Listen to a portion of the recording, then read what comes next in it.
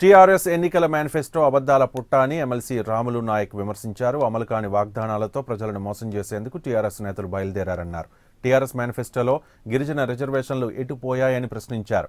TRS మళ్లీ అధికారంలోకి వస్తుందని గులాబీ నేతలు కలలు కంటున్నారన్నారు. తనకు ఎలాంటి షోకాజ్ నోటీస్ లేకుండానే సస్పెండ్ చేశారని మండిపడ్డారు. TRSకు 25 నుంచి 35 సీట్లు లోపు వస్తాయని రాములు నాయక్ జోస్యం చెప్పారు. అది ఒక్క అబద్ధాల మేనిఫెస్టో. అంతకుముందు ₹1,00,000 రుణమాఫీ చేయని ఒకటేసారి చేస్తామని, నిరుద్యోగులకు ఓటేయరని ₹3,000 ప్రకటన, పెన్షన్ స్కీములు పెంచుతామని ఇప్పటికే 2 లక్షల కోట్ల రూపాయలు అప్పు అయింది. అనేక హామీలు చేయలేదు. కానీ ఇవాళ డబుల్ బెడ్రూమ్ 6 నెలల్లో ప్రగతి భవన్ అయిపోతుంది. కానీ 4 సంవత్సరాలలో డబుల్ బెడ్రూమ్ కాదు.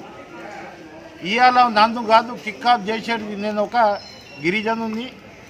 ఇవాళ నీకు కిక్ ఆఫ్ డిసెంబర్ నెలలో ఎన్నికల్లో ప్రజలే కిక్ ఆఫ్ చేస్తారు. నీ పార్టీది స్విచ్ ఆఫ్ అయిపోతుంది. సీనియర్ నాయకులకు మాట్లాడడం సరికాదు. ప్రజాస్వామ్యంలో అందరికీ హక్కు ఉంటుంది, మాట్లాడే హక్కు. ఇవాళ మీరు మాట్లాడుతున్న భాష ఆంధ్ర ప్రజలు గమనిస్తున్నారు, తెలంగాణ ప్రజలు